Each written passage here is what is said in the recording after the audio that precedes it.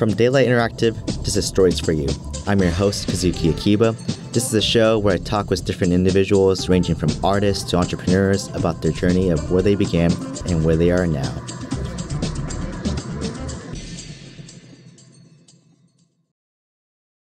So it's good to see you, man. Yeah, it's good to see you. Last time was when I was, what was it? I was at your panel, actually, your feature film panel. Yeah. So I'm actually thinking back to then, and that's how I know it must have been 2017, because I remember meeting a couple other people at that panel too. One of which I really kept in touch with, and she ended up moving out here to LA as well. And it's just been kind of cool to like keep tabs on the people I met at that actual panel to see where they've gone and stuff. So, yeah.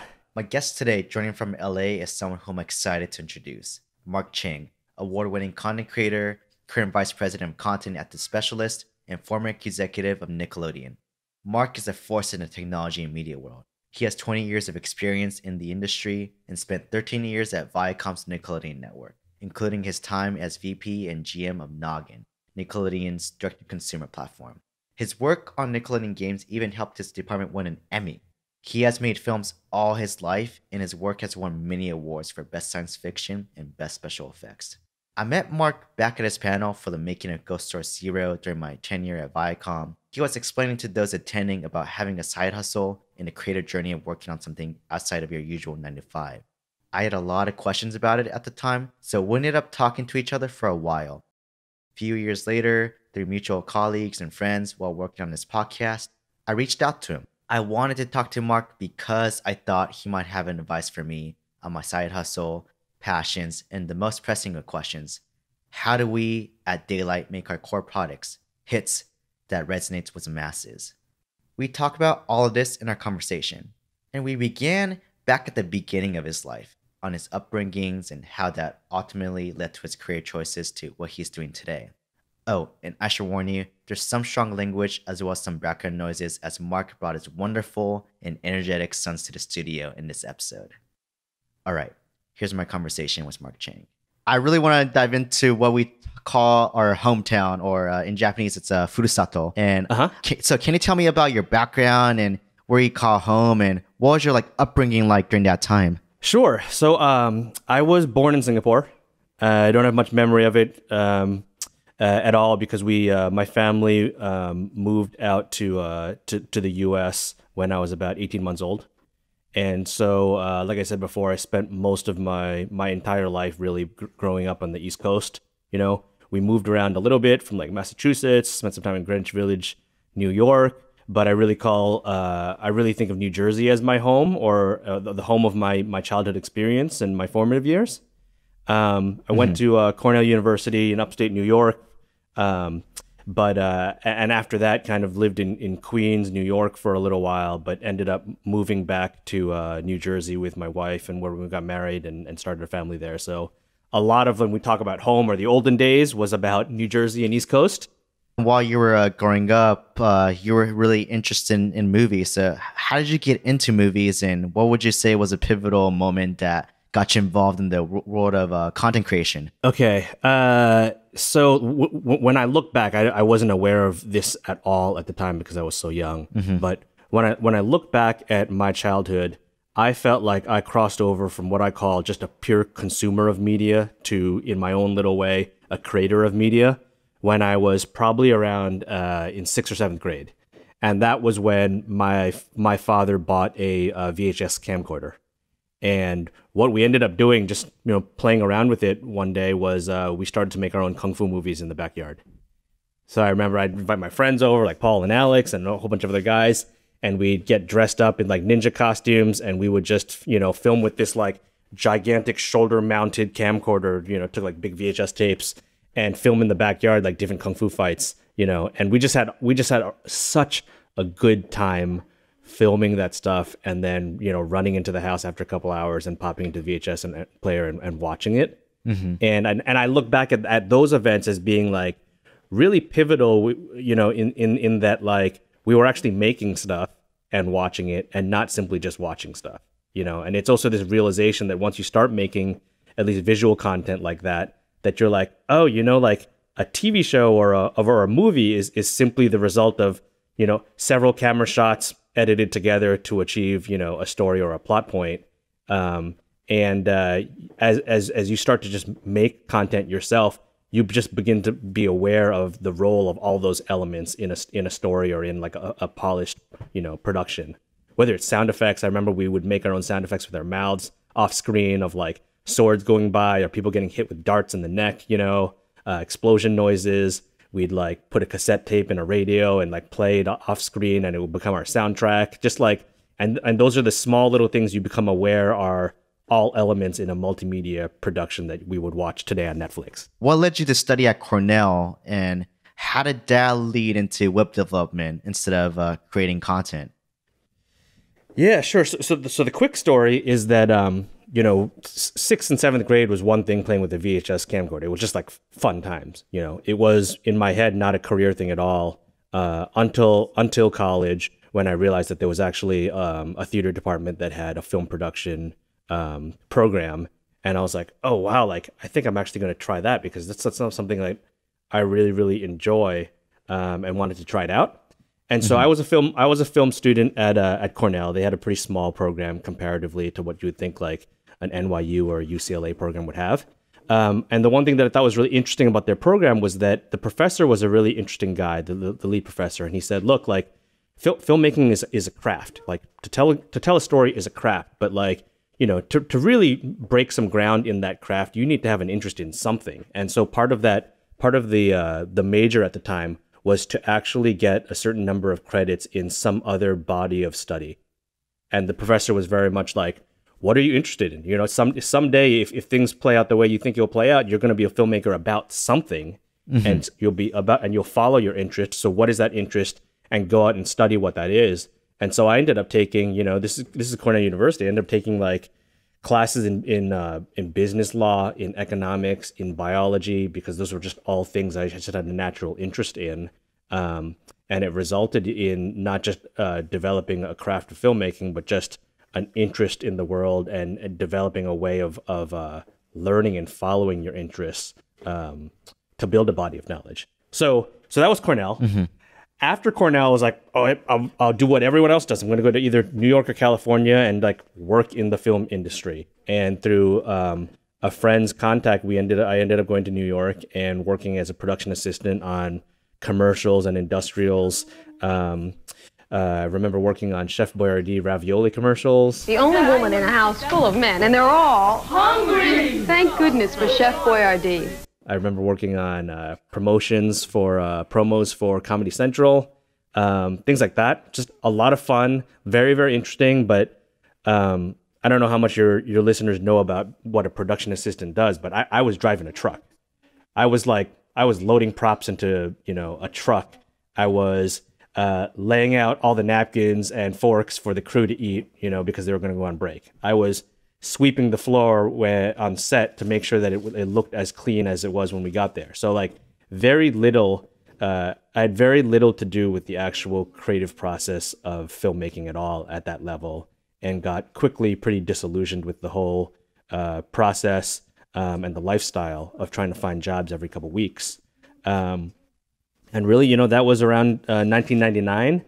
And what was going on in the world at that time was the internet bubble. The new economy. Is it a boom without end? It's first-year economics at New York University, and Professor Mark Lieberman is talking Wall Street. But the question is, how long can Amazon.com's revenues continue to grow? Then there's no stopping today's stock market, even at today's presumably lofty levels. But if we're in an economy where the old rules come into play from time to time, then much of what has happened in the 1990s will ultimately be challenged. The internet started to get really big. YouTube hadn't even been created yet, but people were saying, one day when bandwidth is big enough, people will watch videos on their computer, and everyone's like, "Whoa! Like, can you imagine that world?" And as a film grad, you're like, "Wow, that's incredible! Like, you could really just make stuff, and people could watch it like on your laptop. You wouldn't have to aspire and get to the point where your stuff is so good that they put it on TV or in the movie theater." And so that fascinated me, and the power of the internet and of multimedia on computers, content creation on computers was fascinating to me. And I literally went to Barnes and Noble and bought HTML for Dummies, and I read that cover to cover. I mean, I literally read that book cover to cover. Like, what does a bold tag do? Like, what does an italics tag do? Like, what is it? How do you create a table, on a web page? Like, I read that entire thing, and started to play with HTML and making web pages, with the idea that someday I needed to be ready to have my own website and get into this video stuff.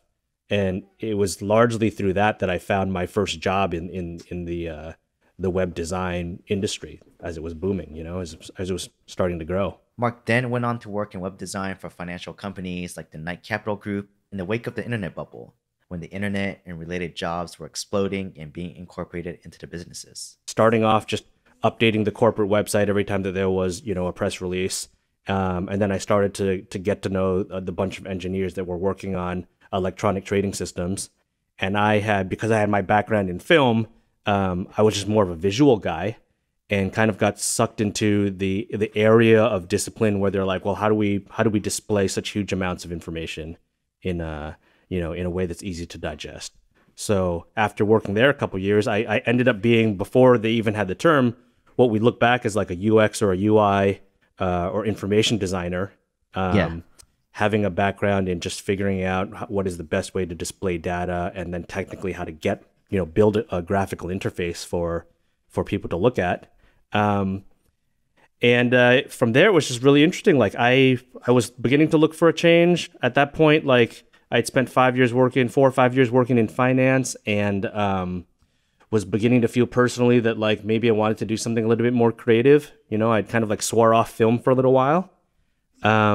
And again, I had a headhunter reach out to me that just said, hey, like you have a very interesting background of multimedia and film, as well as web engineering skills that are in high demand. I have a big client that I think you would be interested in meeting with and working for, if you're interested. And I said, well, that's, it sounds all very interesting. Like, what is the name of the company? And she's like, I can't tell you. And I was like, well, what do you mean you can't tell me? She's like, I don't want any other headhunter to know that I have this lead. So I don't want, if you're interested, I'll go to this, this general vicinity at a certain time with your resume. And 15 minutes before the interview, I'll tell you exactly what office to go to. And so I'm like, oh, this sounds like really intriguing. I don't know what this company is, and I don't know whether I'll want to work for them, but like just that setup was intriguing enough. Where I got to try this just to tell a story, over beers to my friends. So they're like, go to Times Square at like, noon. And, or 15 minutes before your interview, I'm going to give you a call and tell you where to go. So I was like, all right, I'll do that. And I'm like, well, how do I write a cover? Like, what should I put on my resume? And they're like, it looks pretty good the way it is. Just emphasize your engineering skills, your multimedia skills, and your film background, and that'll be enough. So I said, great, okay. So I'm waiting there. I remember waiting there in a coffee shop, and I get the call from my headhunter, and she's like, you're interviewing at MTV and Nickelodeon today. And I was like, oh my God. I was like, holy crap, this is amazing. And so I go up there and I interviewed with with both groups, the MTV group and the Nickelodeon group. At the time, I didn't have kids, and in my head, I was like, MTV's cooler. Like, I want to work for MTV. I don't want to work for a kids network. And the interviews went great with the two different groups. MTV offered me a position, and Nickelodeon, they both offered me positions, and I was like, all the way MTV. And they're like, oh, but we're growing so fast, we don't have space for you. So like, this position is probably going to open up in a month. We literally just don't have a place for you to sit. And I was like, oh, a month. And then Nickelodeon's like, we've got space. We could take you now, whenever you're ready. And I was like, I just can't let this go. Like, who knows what's going to happen in a month, whether they change their mind. So I was like, all right, fine, it's Nickelodeon. And that was my start there. Can you tell me about your time there and like what you did and what you learned from that? Yeah, sure. I mean, I would start by saying that, like, hands down, I spent 13 years there. And it's been about 11 months since I've left the company. So I've gotten some time to reflect and look back at it. And I had just had such a wonderfully positive experience there. And in 13 years, I felt like the personal growth, the relationships I met, the things that I was able to accomplish career-wise and creatively have just been absolutely fantastic. So I just have like the absolute fondest memories and the deepest sense of gratitude that I was able to have that experience there. I started off there as an engineer, a web engineer, and started working with the different disciplines there that are all involved in the web engine. You work with producers, with writers, with editors, with graphic artists, as well as everybody on the business side. And the way I look at my career is I started off as the doer, the guy that actually would take everybody's blueprints, take everybody's graphics, and I would assemble all of that to create the website. From there, as a web engineer, I moved over to what we call the product side, which is kind of assembling what the actual features are going to be on the website. Like, what is the function of the website? What are the tools that you want to build? There's a part of knowing your audience and knowing what will actually best impact the growth or success of your website. I mean, that's how I'd kind of define product development in a nutshell, and spent a vast number of years doing that. Moved around in a couple different areas. I ran the Nickelodeon casual games product group for a while, which is a lot of the web-based games that Nickelodeon put out. Worked with game developers there. Had a great time, met great people, and then was eventually tapped to run this stealth project that eventually became Noggin, which is Nickelodeon's subscription service, kind of like Netflix. Have you heard? There's a whole lot happening on Nickelodeon. It's made for Noggin by Nick Jr.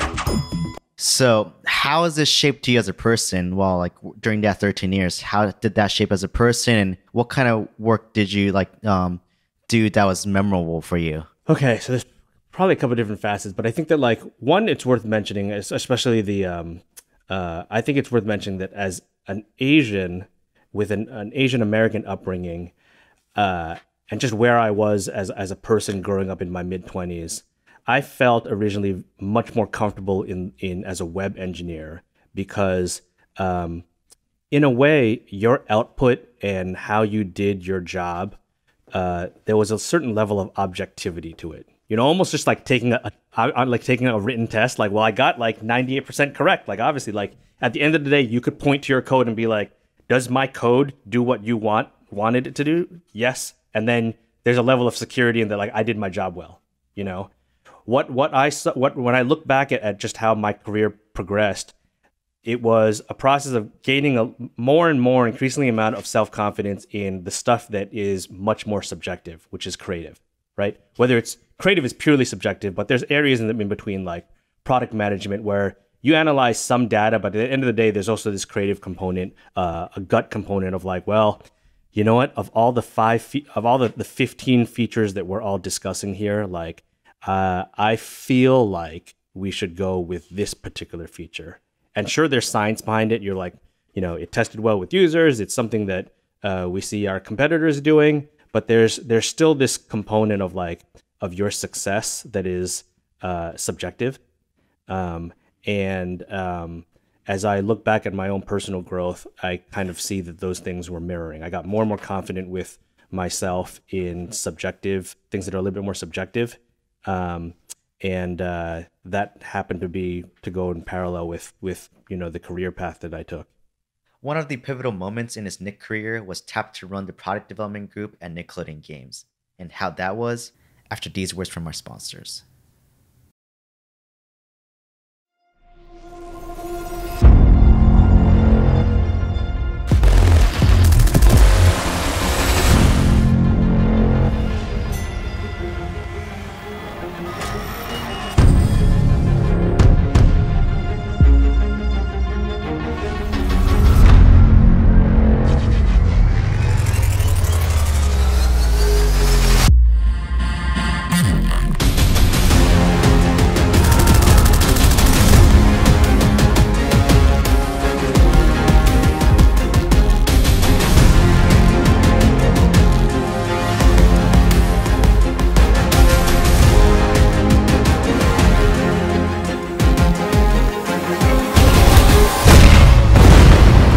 Cybercrime. We're gonna bring the Olentong down. Let's roll.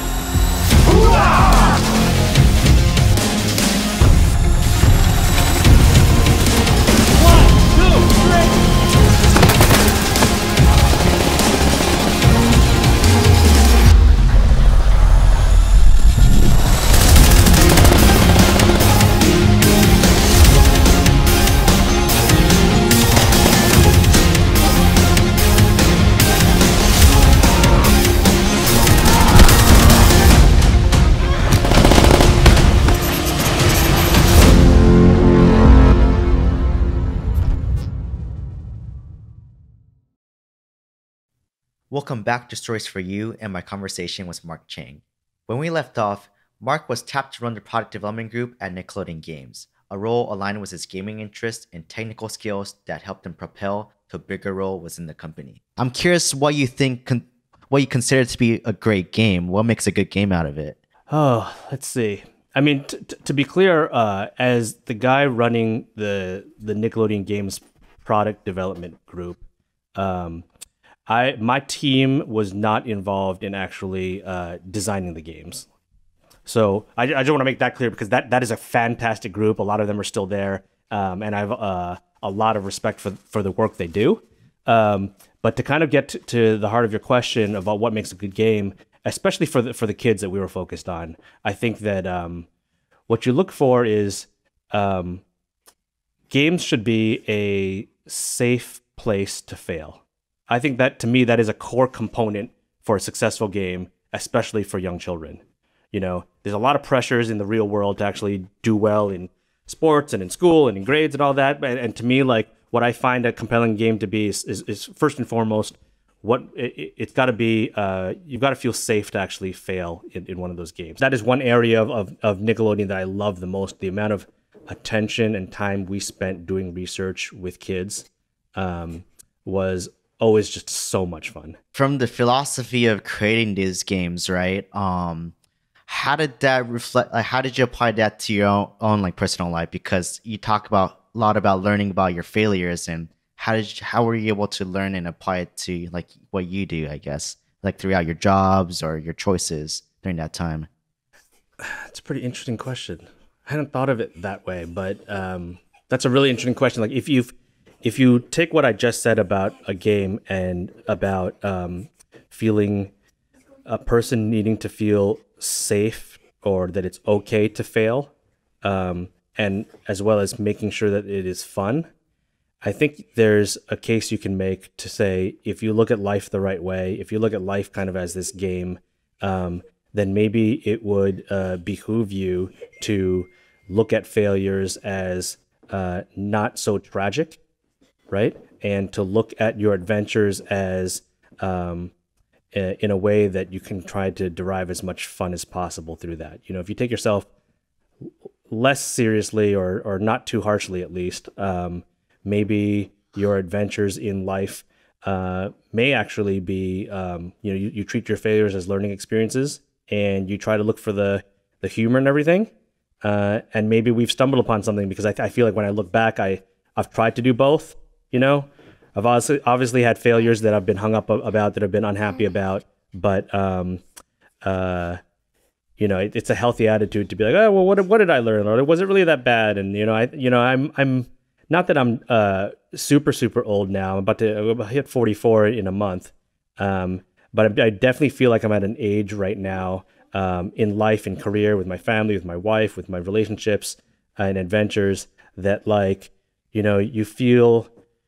You have this hyper aware feeling of the human experience, and just wanting to live an enriching, fulfilling life before your time runs out, before the health runs out on your game, if you want to use that metaphor. Having worked at the same company, right? I mean, different groups, because I was in international and you were in Nickelodeon. Like, I had my fair share of struggles, working there and learning about, especially because it was my first job out there. So just learning about corporate culture, how does corporate America work? It was a good 101 lesson for me. And so I was wondering if you faced any roadblocks during your time there. Sure. I mean, I feel like I absolutely felt, I feel like everybody does. My roadblocks, I think I would categorize them into a couple of different ways. Sometimes it's people, sometimes, the path towards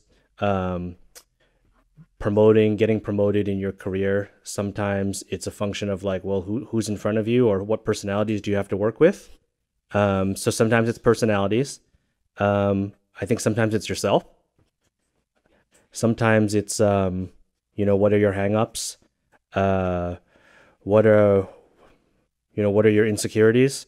I feel like more often when I look back, it was more my own insecurities or confidence issues than it was people. But no doubt it's people as well. I remember this one pivotal experience that I had was we were all really working, this team of like fantastically brilliant people, we were all working against a time crunch and needed to release a product at a certain deadline. And for Nickelodeon, at least for that project, you know, the deadline means, because there's going to be on-air commercials, there's going to be press about it. Like, this is not something you can really miss. Like, failure is not an option. You just have to release it, you know? And being a big company there and working on the projects that are this large, there's so many moving pieces. So everybody is just trying to hit their mark. Everybody is trying to get their thing ready just so you can be launch ready. And this was a moment where we were all scheduled to release something at like 3 o'clock. I'm making up the time. It's something like 3 o'clock. We all gather around and it's literally like, are we going to push this button or not that is going to push this thing out live? And we go around and do last checks. Did you do your thing? Did you do your thing? Did you do your thing? And one guy hadn't taken care of the thing that he was, you know, responsible for. And I don't even remember what the detail was either. And just dealing with all that pressure of being the guy running the whole thing, I remember just losing my temper and being like, why? Like, why? Like, why didn't we get it done? And it just turned out being a very difficult and unfortunate moment that, like, I let negative emotions get in the way. Whereas the alternate could have been, all right, we just need that one thing done. Like, I believe we can do this, you guys. I believe that this is the moment that every single one of us is going to pull through. And how do we help get that thing done? But instead, my reaction was like, well, why didn't you get it done in time, you know? And to me, I look back at that as a defining moment in my own growth as a leader and as a person. Because you look back at an event like that and you're like, well, what type of person do I want to be? Or what type of person do I want people to remember me as being at that point? And I look back and constantly wish I had done it differently, because for all those people in the room, for all those people in the conference call, and for the one person who, you know, who was affected most by it, I could have been a totally different guy. I could have been the leader that says we're going to do it, and people will tell stories and look back and be like, that was a great release because of all that, you know? But instead it was like, that was really, really ugly.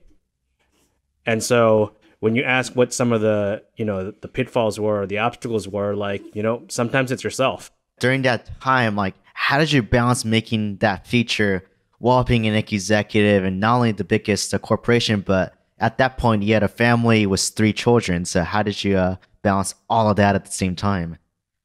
Look, man, there's no secret time machine there. It's just figuring out if it's important to you, you figure out how to get it done. That's one.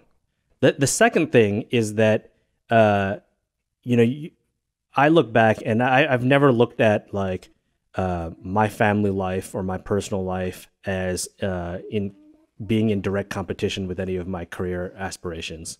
You know, I attribute a lot of that to my wife and the way that she just pushes me to be the best version of myself and to pursue the things that fulfill me. She's like, go figure it out. Like, it's just planning. Like, figure out how to do it. So I have 3 kids, 11, 9, and 7. My wife and I adopted all 3 of our children, and we arrived at adoption and built our family after struggling with infertility for 5 years. And when I look back, you know, the 5 years were spent like, you know, we wanted to, in our heads at the time, it was conceiving biologically was really the only option for us in building a family, or that we thought. And so it wasn't until much later that when we arrived at the idea of adoption and family building that we embraced it, and we never looked back. They're amazing kids, and it was the best decision I've ever made in my personal life. But because of that, you know, I look back at these 5 years spent of trying to start a family in the way that we only knew, like, that was the only option for us because that's all we really thought of, right? I look at those 5 years as like, man, like, you know, in one way, everything happens for a reason, so I don't question it. But what I have drawn from that experience, though, is this feeling that, like, time is so fleeting, right? Like, time goes by so quickly in the blink of an eye. Some of that is just from general parenthood, but also just how my experiences leading up to creating a family. And, like, that has never left me, the feeling of, like, how precious time is. And if it is that precious, you know, what are you going to do about the time you have available to you? How are you going to spend that? And how much of it are you going to spend trying to do something or sitting around wishing you could do something? And it's almost so personal and so to my core that it never even came up incidentally when you and I were speaking before. But I feel like that has been a core driver just in like my outlook at this point. Like, to a lot of people, 44 is young. Sometimes do you think 44 is old? Like, sometimes I look at it like, I'm going to die of old age soon. Like, I better hurry up and live as much life as possible, right? But like, I think to me that has been, that experience has been so powerful that sometimes I don't even recognize the force it has on me. But it affects how I look at time and how I want to spend my time and how I look to spend my time. So you were a VP / GM and Nick. How did you like get back into making movies and eventually meeting Larry Hama, which is basically meeting your idol at the time? Yeah. So, I mean, I would start the 6 months before getting the Nickelodeon job, maybe 8 months. I was at a point where I was working for a finance company. I was in the process of getting my MBA in finance. And I had largely been looking at content creation, filmmaking, and stuff like that as something I used to be interested in as a kid. You know, just like, oh, that was the pipe dream. Like, now it's grown up. Like, we grown-ups Wall Street guys, like, this is what we seriously do. You know, we get our MBAs and stuff. I remember just like watching this documentary that I stumbled upon. I think it was called American Movie. Going out in the woods. I have my shopping to do. Okay, you got to spread apart that way. All of the extras have just fell through, except for Mike Schenk right there. We used to do a lot of partying together, but I don't party anymore. And it was such an interesting turn of events, or a coincidence, because I was just about to turn 30, and this documentary was about a 30-year-old guy named Mark, who all he wanted to do in his life was to make this one movie. And it documented all the different things he was trying to do to get it done. And in some cases highlighted his own level of incompetence and his friends around him either doubting him or just truly believing in him. And it was such a pivotal and powerful experience for me to watch this movie. And I'm like, this guy's named Mark too. He's like the same age as me and his name is Mark. And I'm returning to my wife and just saying like, you know, like, I really want to make a film now. I think I really want to. And she's like, okay, then do it. And I remember like I wrote a screenplay for like a short film in my last year in business school. And I said, once I graduate, I'm gonna direct this film myself. I remember it was a science fiction movie with all these guns and SWAT team people running around. And I had no idea how to get any of these props. And I just went on the internet and searched for a prop house in the city. And I found this company called the Weapons Specialists and went to their website, and they had like guns on their website, prop guns, you know. And I was like, oh, this is cool. Like, these are the guys. Like, I'm gonna rent all this equipment. So I called them up, and I was like, hey, I saw your website. Like, you've got like machine guns for movies. Like, I'm making a film, and I'm like, but do you have like this type of gun? Like, and the guy was just like, he's like, don't look at our website. Our website's ancient. You just have to come in and see what we have. Like, do not look at our website. And I was like, oh, really? And they're like, yeah, our website is so outdated. We have so much more. We need to fix it. And so I was like, oh, okay. And I went in, and they had a ton of great stuff. And then I looked at their rates, and I'm like, I cannot afford any of this. Like, it all looks so great, but I couldn't afford any of it. And so that's where I got this idea. And I said, hey, you know what, guys? Like, I'm a web developer, and you guys have gun props that I need. So what would you think about bartering? Like, what if, you said your website's out of date. What if I just updated your website for you? Do you think you could give me a discount, or we could barter? And they're like, yes. They're like, you update our website, and in return, you can come in whenever you want, and any idle inventory that we have that has not been rented, you can just borrow for the weekend and film with it. And I was like, deal. So that was how, my first film in like 4 years, I was actually created, because I was able to barter my own web development skills with the Weapons Specialist. And in return, I got these fantastic looking, replica guns for my movie. So like I said, that was, keep in mind, that was like 6 or 7 months before I got my Nickelodeon job. Throughout my time at Nickelodeon, for those 13 years, I kept in touch with the founder of that company. And every so often I'd be like, oh, what, you got like a new feature, you got a new website, you need a new website, you need new features. Like, I'll be there and do it. And I would just work on the weekends and nights for them. And then every usually it was a tradition. Every summer I would make a short film. Because at Nickelodeon and in the media, like you get summer Fridays, you get like every other Friday off, And so I'm like, I'm gonna spend that summer Friday shooting a film, and I'm gonna go to the weapons specialist and check out whatever they have, and we're just gonna have like all this gear, and get ahead of everybody else because I still didn't have that much money to spend. So the point is that like for 13 years I kept this relationship with the specialists. They ultimately changed their company name. I helped them like rebrand themselves, add new features. They started growing and getting into other areas instead of just weapons rentals. They prop fabrication, prosthetics, all this other cool stuff that they had industrial 3D printers.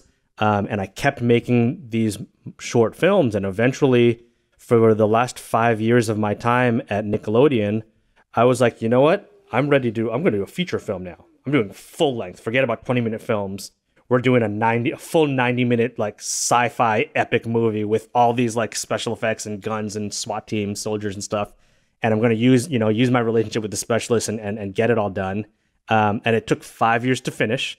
We can talk about where that film went, in a bit. But like basically, as I reached this point in my career at Nickelodeon where I was looking for a change, it just so happened that the founder of the weapons specialists that had renamed themselves The Specialists had grown to the point where they were doing feature-length films and working on special effects for Netflix shows like Daredevil and The Punisher, like all this great stuff that you and I probably watch. And they're like, hey, you know what? Like, we need a creative director. I think it's time for you to just come on full time. And I remember thinking like, no, like I'm a Nickelodeon guy. Like I'm running this business unit here, and still have a lot of stuff to do. And he's like, well, just come. Like, you haven't been to our facility in a little while. I want to show you everything we're doing. And a whole bunch of things kind of just fell in place. And I ended up leaving Nickelodeon to work for these guys and join them as a business partner. And so, I look back at all these events that happened in my life, and this relationship with this company was 13 years in the making. And so I felt like this was just a fantastic, unique opportunity that I had to just try. Almost just had to try just to say that I did it. So after more than a couple years of being at Nickelodeon, I was looking for another short film project to work on. And this was around the time where like there were a lot of large technology enhancements in cameras at the time. These small little consumer level cameras were beginning to turn out some really good cinematic footage, by its ability to do critical focus and stuff like that. And I was like, I need to make a short film. I need to make a short film using all this new equipment. I want to learn Final Cut Pro finally. Like, I'm going to think of a project that I can do that. But I want to make it worthwhile. And so I'm like, you know what? I haven't done a fan film in a while. Like fan films, for viewers who don't know, are like, people that are simply fans of a franchise like He-Man or G.I. Joe or Transformers or, Marvel superheroes will just pick up a camera, make their own costumes, and make their own versions of the film. So it's a fan-created film, fan films. So I was like, I want to do that. And the appeal to me was that when you do a fan film, you have a built-in audience. So, instead of creating my own superhero, I would do something that everybody knows. And that way, when I put it on YouTube, I'll at least, at least get like a couple thousand views out of it because everyone wants to see what this guy's done for that particular franchise. And so I was like, well, what hasn't really been done yet? There have been so many Star Wars fan films out there, a lot of Marvel stuff out there. And I was like, well, what in my childhood really resonates with me? And I was like, you know what? Like, I want to do G.I. Joe. I like the G.I. Joe song, like the G.I. Joe characters. I had my in with the specialists and they had all these guns and I'm like, I can do this. And so I'm like, all right, that's what I'm doing. I'm doing a G.I. Joe fan film. And I ended up making a short film with a whole bunch of G.I. Joe characters. I even tapped into the cosplay community and cast a couple well-known G.I. Joe cosplayers. Because frankly, like, cosplayers will spend more money on their costume than like I could ever afford to budget. So like you get these cosplayers that have like, put so much into the detail of their costume. Like, come on, you gotta be in my film. And so I released this G.I. Joe fan film on Facebook and on the internet, and people were like enjoying it. I was like, oh, this is kind of cool. I'm getting like fan mail of like from G.I. Joe fans. And this one G.I. Joe fan was like, you need to show this to Larry Hama. And I'm like, at the time, I'm like, Larry who? Like, who's Larry Hama? And they're like, hello, like, are you an idiot? Like, you know, Larry Hama, like editor of Marvel Comics, like the guy who created the G.I. Joe franchise. Like, hello, go open like, you know, issue 12 of your comic books. Like, and I was like, oh, really? And I went back to like looking at my comic books, and like Larry's name is is credited in every single G.I. Joe comic. And so what I learned to realize is that he was the guy at Marvel Comics who was tasked with creating a comic book storyline for the Hasbro toy franchise of G.I. Joe. So literally everything that I knew about G.I. Joe and enjoyed about him as a kid was because of Larry. Larry's a Japanese American who served in Vietnam, brought a lot of, you know, his military know-how to give some integrity to those stories, and just created fantastically vivid characters. A lot of them were based on his friends. And so I found Larry on Facebook and said, hey, like, I don't, you know, you don't know me at all, but I know your work and I'm a huge fan. And I just wanted to share with you this fan film I made for whatever it's worth. And hope you like it, because the stuff that you created was really influential in my life. And Larry wrote back to me and be like, this is really cool. And like, call me sometime. And I'm like, oh my God, like Larry, how am I going to call him? And so like, I remember calling him while I was waiting for the train to go home in Manhattan. And he's like, I live in Wall Street. Like, we should get together sometime and have lunch. And I'm like, oh my God, like, yes, we're going to have lunch. And so I'm like, told my friends, like, I'm having lunch with like the Larry Hama. Like, can't believe it. And I went down to meet him, and he's just the coolest freaking guy. We just spent like hours talking about our favorite movies. Like, this is all it was. He's like, did you see Aliens? And I'm like, oh my God, I love Aliens. Like, did you watch Hard Boiled, that Hong Kong flick? And he's like, oh my God, I love that too. And he's like, how did you make this fan film anyway? And I'm like, well, like I bought this camera and I did it. And he's like, that's the way to do it. Like, that's the way to do it. And things just went so well at the end. I was just like, hey, like, you know, it's really nice meeting you. And I'm like, maybe we should make a film together sometime. I'd love to do something with you. And he's like, yeah, but you know what you got to do? And I'm like, what? And he's like, no more fan films. We need to create original IP, original intellectual property. And I was like, yeah, like, I'm down with that. And I'm just saying yes no matter what he says at this point, because it's just Larry Hama. And I was like, well, I've got a couple of like story ideas, you know, I could kick around, and you send me some of your ideas. And we picked this science fiction screenplay I had written like 4 years ago. And he's like, I like this, and we could do something with this. And that was the beginning of the film Ghost Source Zero. That was the feature film that took 5 years to make. Larry and I worked on together with another creative partner of mine. Joe Barbagallo. And it took 5 years to complete. And last summer, I believe in June, Sony Pictures Home Entertainment picked up the film and released it in the US for us on iTunes.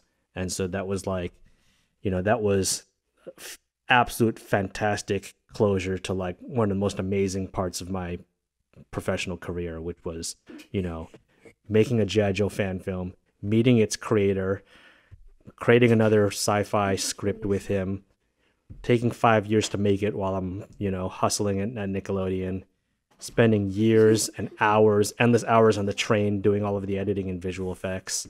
And for it to be picked up by Sony was just a fantastic, you know, I never dreamt for it to go that far.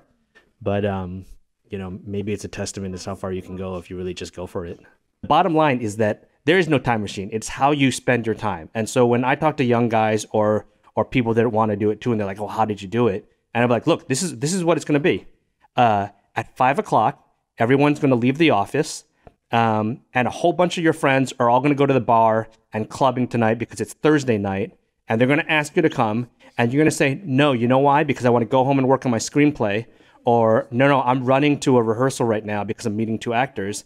And that's the choice, you know? I didn't get to go see the movie in the theater, and I didn't get to binge the series until 5 months later because I was spending my time doing something else, right?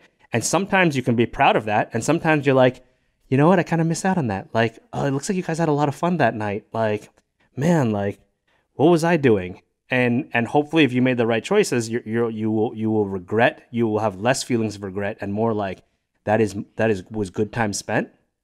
But and to put it in perspective, like when I say I spent five years making that film, there were periods of time in the making of that film that I would spend 45 hours in the office on my day job, and 35 hours of that same week was spent making a film. I would spend an hour going to work and an hour coming back on a train, right? So that's 10 hours a week, 10 hours on my laptop doing visual effects, right? So that's 10 hours. Come home, be a dad, talk to the wife, put the kids to sleep, do another 2 hours before I turn in for the night, right? So that's another 10 hours right there during the week. So now I'm up to 20, right? Weekend. Yeah. Tons of stuff to do. Go to taekwondo, do grocery shopping, date night, all that stuff.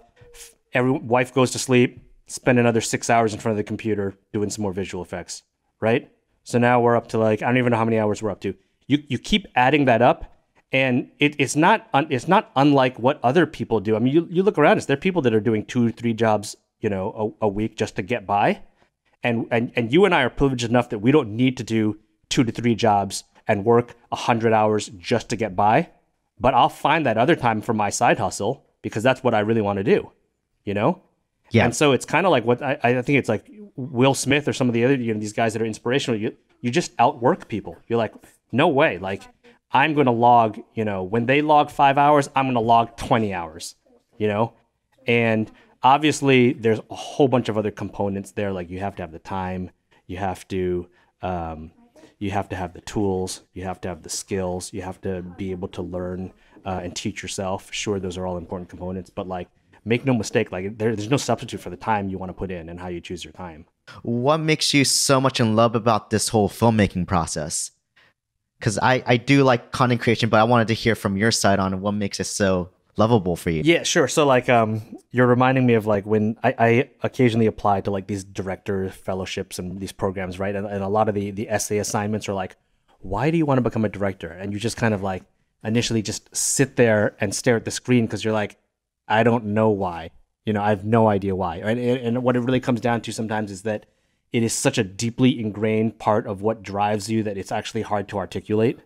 But having spent some time or enough time writing these applications, I think what I've arrived at is that what I enjoy so much about creating content or writing or directing is that it ultimately comes down to shaping experiences, and it's on so many different levels that are interesting to me. That on one level, you're shaping the experience of the audience. The viewer wants an experience that was worth his or her time, right?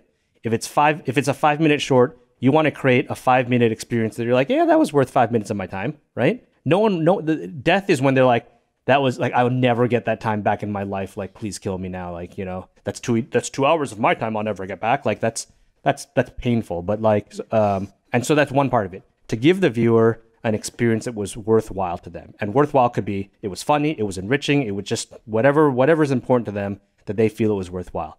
The other plane there, though, is that it's the experience. Filmmaking is a hugely social experience, right? You need to, much like my work at Nickelodeon, you are working with passionate artists, craftsmen, technicians, engineers, and project managers and money people, right? And for certain projects, you will work with hundreds of people like that. And at least for me, not everyone's like this. I know not everyone's like this, but for me, it is what is their experience on set? If they're going to spend, on the worst of shoots, you're going to spend 18 hours a day together on a set. At least my philosophy is I think about their experiences as well, because I personally feel, and my life experiences has at least reinforced my belief that if you give any of these people positive experiences, that they will do better and perform better. An artist for sure, you create a wholesome creative environment for them, they will perform better and deliver better. Same with everybody else. Even if the movie didn't do well or no one really liked it, if you conduct, at least for myself, if you conduct yourself with that approach, at least you had a fantastic time with 25 people on set for that one day, And so I look at things like content creation as shaping and creating positive and worthwhile experiences for everybody involved. That's the viewer as well as all the creators. Every so often, you know, as you're trying to get this project out and you're trying to get this project to be the best version of itself, or you're trying to make this idea the best version of its idea, and you're trying to make this brand the best version of what it stands for, you know, along the way, like, I think the relationships you have and the experiences you have with other people become that thing that keeps you going. That's the way I look at it. Mark's future plans include hitting more career milestones, such as becoming a second unit director focused on action scenes and visual effects, and also broader goals such as honing his craft as an individual creator. And so I've been working with other writers. I've directed about 4 different short films since I left Nickelodeon, working on some others, and, you know, we'll see where life takes me.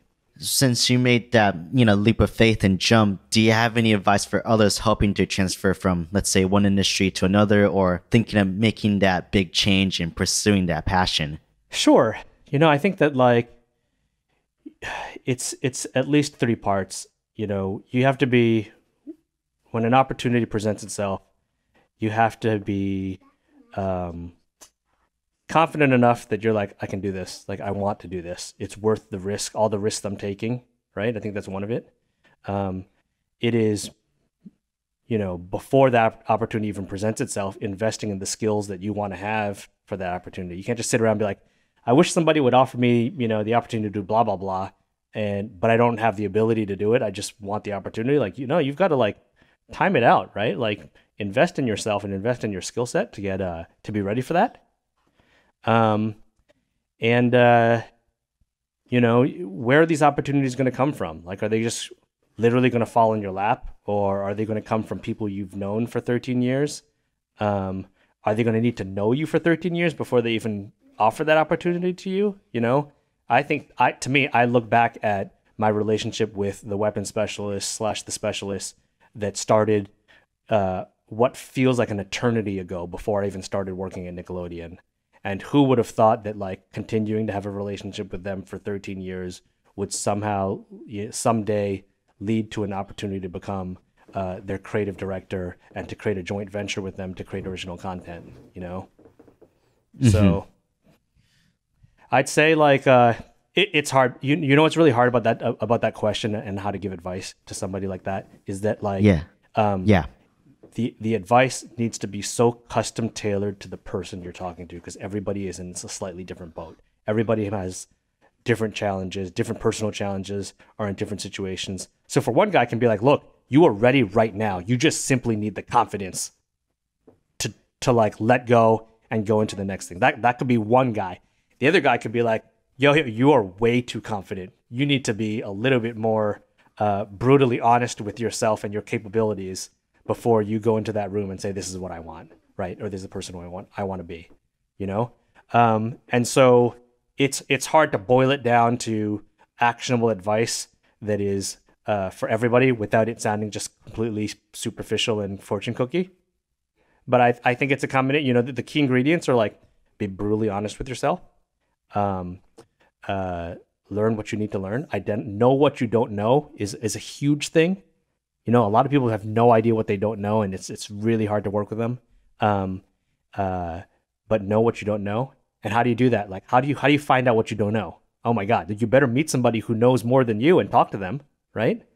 And so, sure, there's a social component, right? But, like, if somebody's an extrovert, they're going to get very different advice from me than the introvert, right? And so, to me, those are just the high level components that I think, to be brutally honest with yourself, because that's really going to help you identify the things you need to work on. The other thing that is, to me, a key outlook in my life is that, like, everybody's strength is also their biggest challenge, right? And so what is a pathway to knowing what you don't know is maybe, and being brutally honest with yourself is like, well, identify what you really think your strengths are, and then play out, like, what is the weakness there then? Like, and if that's a blind spot to you, explore that, do some introspection, you know? My new thing now, after, you know, I feel like I'm at a different phase of my career, is not like getting as much experience as possible, but getting as much reflected experience. Like, you need to reflect on the experiences you've had. What have you learned from them? because that will really help you make intelligent decisions about what to do next. You know, do you really need 5 years of experience of blank, or do you actually need like 6 months of intense learning experience from that thing to actually extract all of the lessons? I just have one more question to ask, and it's all comes down to, because all your hero journey that it sounds like, it's all about storytelling, and what you're telling me is storytelling. And I was wondering why storytelling is so important to you, and what kind of impact do you think it brings to different communities today, now that we need it? Ooh, another hugely lofty question, but like, you know, it goes down to like when you're a kid and you read like nursery rhymes or fables, right? And the story, you know, it's totally a spoon-fed situation, but like that character learned never to lie, or like, you know, the boy who cried wolf, like he told too many lies, and then what is the life lesson from that? Like, that's what stories are. Stories are the ability to extract an experience without having to actually go through it. Sometimes stories are a way to convey a message in a slightly subtle way, when the explicit way is something that the listener doesn't want to hear. And then, you know, what I would say is that I believe right now, because of the advances in technology, we are our society is in a phase where we have information and data overload. The ability to take information, I mean, just say, what is the broadest definition of a story? Is to take information, to link that information together so that it creates some level of cohesiveness, and conveys a series of ideas that somebody can find fulfilling, right?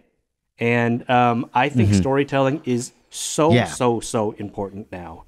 By the last phase of my career at Nickelodeon, I started reading things about why CEOs and general managers need to be good storytellers. Like why would they? And I'm like, oh my gosh, like I'm a mini GM, vice president of a business unit, and I'm and I'm a director. Like I better know the answer to that. Let me go read that articles, and they're like, you need to be able to convey a sense of purpose to everybody you work with. Like wherever you are in your career, whether you're, what is your sphere of influence? You might be the lowest guy in a job organization, or you might be the head and have hundreds of direct reports. But you need to be able to justify and explain to people what you're doing, why you're doing it, where you're going, and why is it important? Like what positive effects does that have? And sometimes it's a story. Sometimes it's the story of, right. And I'll end that with this particular story. Yeah. When I was working on Noggin, like I said, Noggin is a subscription service for young children, under the age of 7. And we were just trying to create the best experience for kids to be able to watch the shows they want on an iPad. Like to me, it was simple as that. And we had a mother write in and say that she was the mother of a child with Down syndrome. And to hear her explain it, she said, my child is never going to grow up. He is never going to become a grown-up. He is forever going to be a child. And the fact that you have created this app, this service with these shows on it, he is going to enjoy this for like the rest of his life. And it was an incredible moment for me because up until then, I had kind of largely mapped out my philosophy as almost equally passionate that your child only has one childhood. Look, your child only has one childhood. Like as a parent, as a person who works for a kid's brand, like make sure that childhood is worthwhile. Make sure you don't mess it up. Like make sure that it's the most beautiful thing that they will ever have, right? That they can look back on and cherish. And that's the level of responsibility that I felt and that I tried to convey to my teams, that they only have one childhood. And then here comes a mom that says, you know what, like my son will have a childhood forever. And this is the impact you're having on him. And to me that was incredible too, that like, wow, where up until now I've been thinking like we've got, 7, 8, 10, 12, 13 years to make sure our audience has a good time with us. For this for this one mom, we have almost, for as long as the company will exist or the service will exist, we've, at least in her eyes, made sure that this boy's entire life will be taken care of and enriching because he can look forward to watching Noggin. Like, man, how incredible is that? So from that note, I was wondering, do you have like any new projects that you're working on now, whether it's with Larry or something else? Absolutely. So with The Specialists, I'm working on another project with Larry. It's I can share that it's another science fiction action type of series, much in the same theme of the stuff that he and I really enjoy, like not too distant future androids becoming self-aware, like militarized, like police and androids running around blowing each other up. A lot of really fun stuff. This one is kind of exciting because it would be serialized, so there's a couple different parts to it. And I'm really excited because The Specialists are a partner in that, and it'll be the first co-production with them. And that was my conversation with content creator Mark Cheng. If you want to learn more about his work, please check out the link below. I was talking to him from our office in New York, and he was in a studio in LA, and we had a studio producer to record his side of the conversation. Stories for You is hosted by me, Kazuki Akiba, and produced by me and Reed Uriman. Additional dialogue written by Tiffany Koo and Nicole Bernardo. Edited by me, John Ladinier and Nicole Bernardo. Kari Johnson and Grey Laptop mixed the episode, and music by Grey Laptop. Special thanks to Killa Hertz Productions for the studio recording in space in LA. If you left a review, rating, or shared the show with your friends, thank you. Keep doing it. And one final announcement. So if you remember the very first episode, I said there are only going to be 10 episodes and maybe some more if you all like it. Well, guess what? We're going to keep making them. People seem to like them, and we like making them too. We're going to end the season now, and we're going to be back in the fall with much more regular schedule, and I'm very excited about that. So stay tuned, and we will be back with more stories for you. Until then, thanks for listening.